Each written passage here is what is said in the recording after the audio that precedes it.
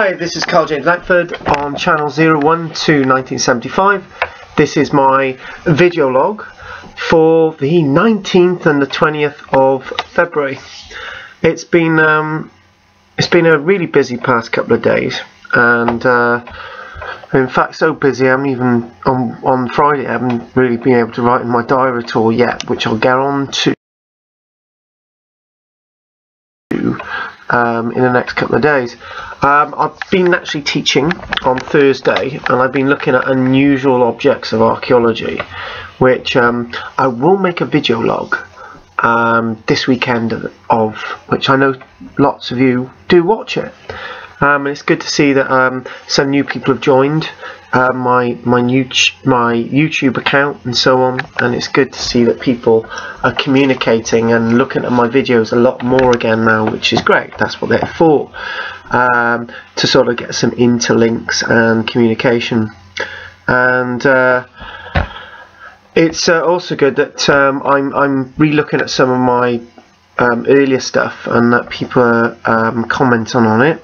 I know Tom was saying that he'd recently watched a piece of mine and commented on my Facebook about it, and I really need to get back to using the video logs to communicate with that area of social media, which is what I set it out to be. So I've done different genres and styles with my video logs recently, so that's great.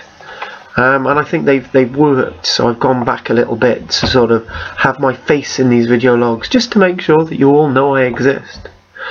But one thing I'm seeing is that I'm sort of struggling with the praise thing again, and people commenting on my work and saying that it's pretty good, and I'm trying to be humble with saying that, and that's sometimes difficult for me to take, because you know, I've really tried hard with a lot of things in my life, and you just feel that you just keep going and nothing that you do is any good. But people do like what I do in the various areas that I work in, and I want to get and do more of that poetry. I'm ploughing ahead with the book writing, coming up with different sort of storylines and writing for the Rise and Fall of the Toad Empire series of books. On Friday I had a major audition, which I've actually signed a contract and I can't say anything about it at all. But just put it this way, if I do get through the audition, because I've got through this stage, the second and third stage now, then it will be life-changing for me. It really will. And I think the decluttering's been really important in that, and I just got to keep going with it, because I think if I do get this role, which I'm sure you'll all hear about when I know more about it, I'm just going to probably have to completely downsize and put everything in boxes, and that's it, and I'll be out of action for some time, some considerable time, and away from my children, which will be very difficult to take as well.